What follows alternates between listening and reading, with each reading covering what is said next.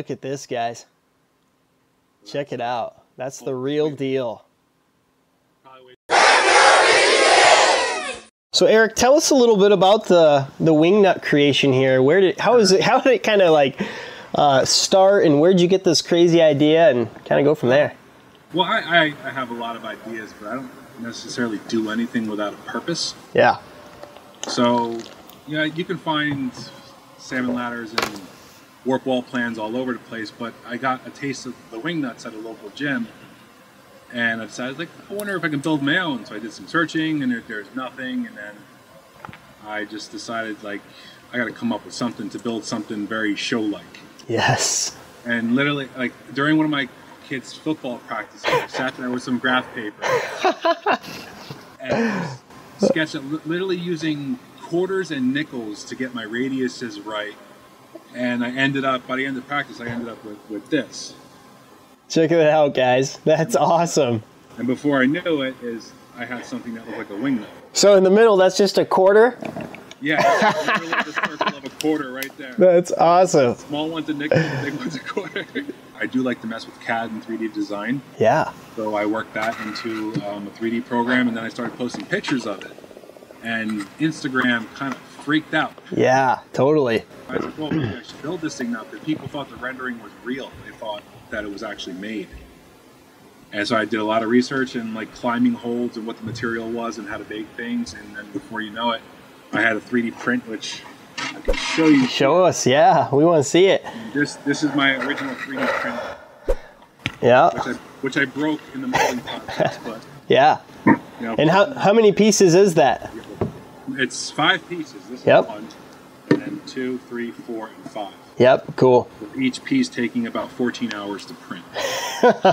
14 hours each piece. Yeah. 5 days of listening to the printer behind your head.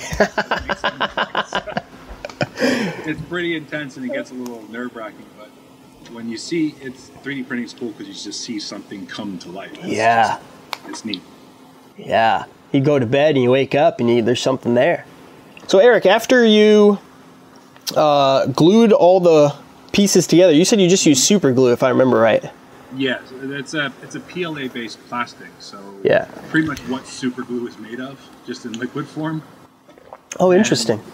And it bonds almost instantly. Yep. To stuff. That's why it was actually a very, very clean break when it popped out of the mold.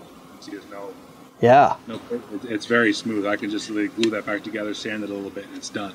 Wow, that's awesome. So, and there's a lot of finishing that comes into play with a 3D print.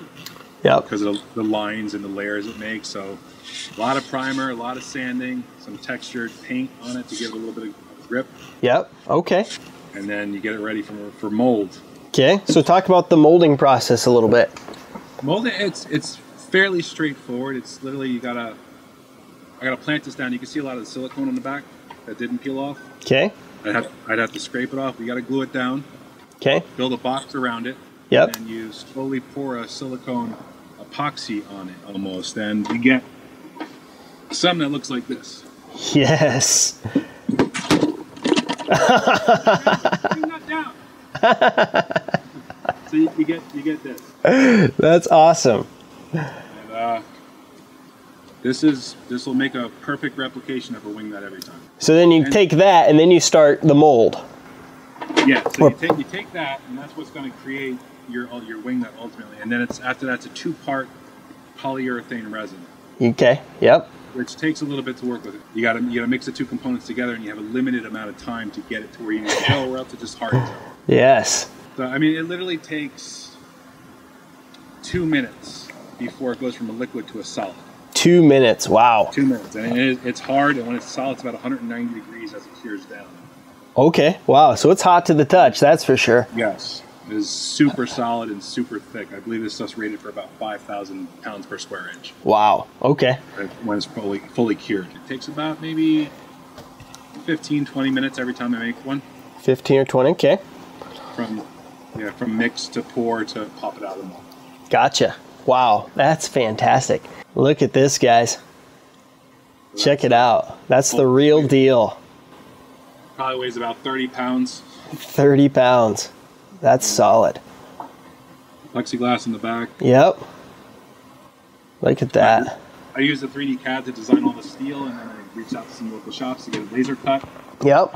And powder coated. So it's solid as a rock. It is sturdy and very use worthy.